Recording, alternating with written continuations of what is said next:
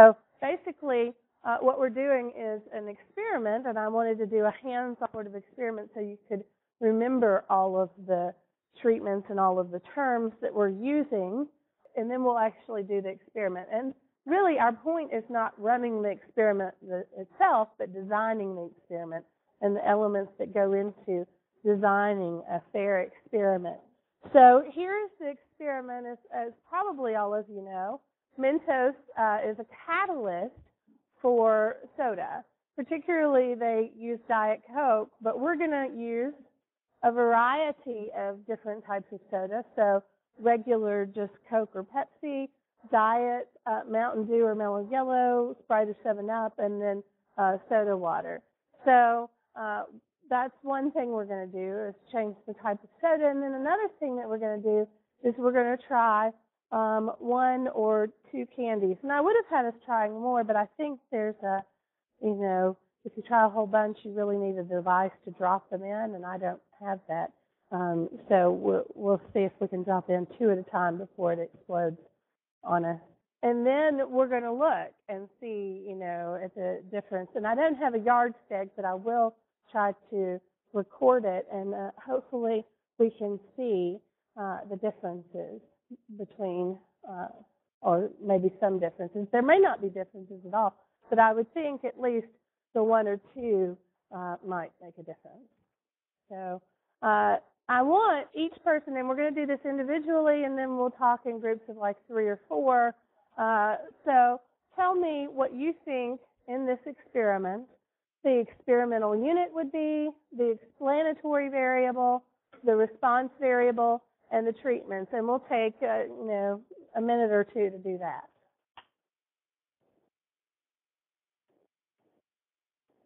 Okay, if you'll go ahead and discuss it with groups over the next minute, and then we'll talk about it together as a class. So share with your group members what you put for each answer.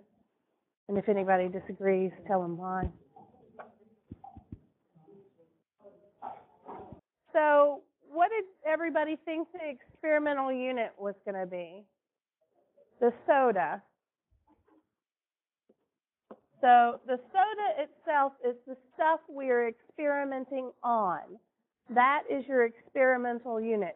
Oftentimes we've talked about people being the experimental unit, and that's usually the case in most medical experiments, but it doesn't have to be. It can be some inanimate, or we're going to animate it, object that is not alive. So, and then the explanatory variable, what is that? I'm sorry? The amount of Mentos?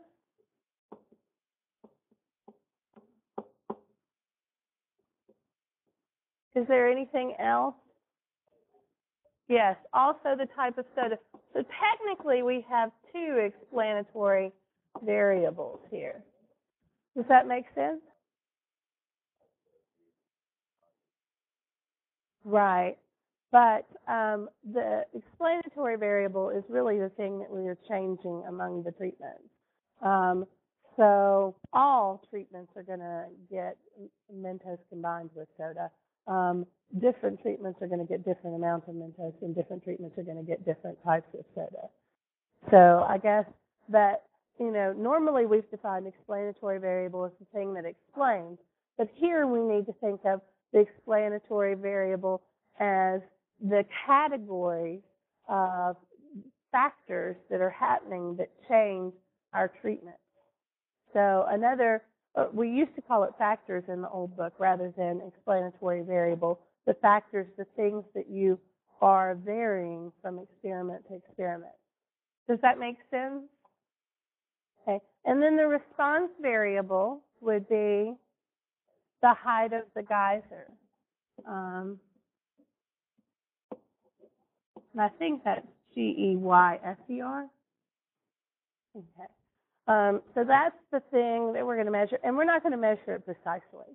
But if we were doing a very official sort of experiment, we would try to measure it as precisely as we could. And then I think the hardest part is the treatment. So what did you say the treatments were. How many treatments did you come up with? The number of Mentos that would be placed in the soda, but what about the type of soda? Well, it could be thought of as a treatment, or it could be thought of as something else, and we'll talk about that. What were you thinking it was instead of a treatment? Well, an explanatory variable is actually how we define our treatment. So it's the variables that go into defining our treatment. They're not identical. So when we see the real answer, but it's how you will set up how you define your treatment. Does anybody else have a different answer they want to share? Yes. You would cross the two and you would end up with how many treatments? So whenever you have two explanatory variables, you really are best off to put it into a matrix to figure out all of your different.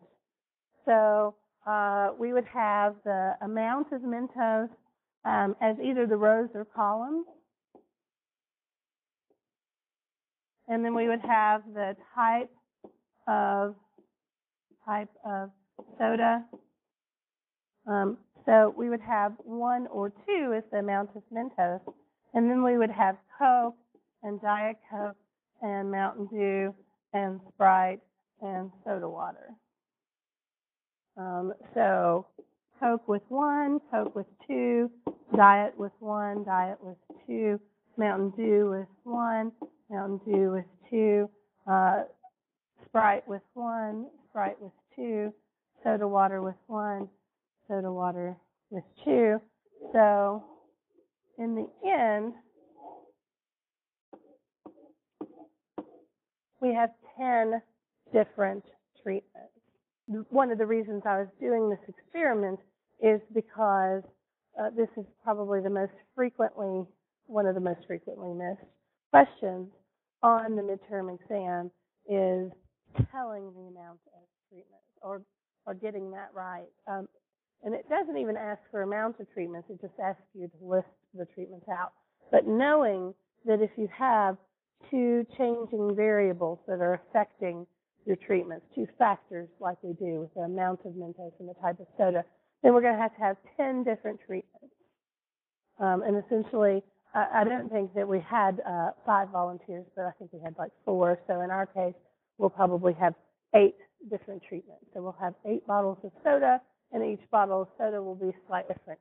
Either it'll be a different type, or it will get a different amount of Mentos.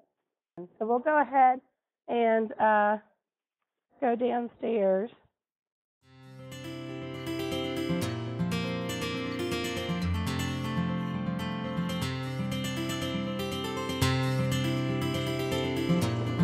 Okay, go for it, but do it at the same time. So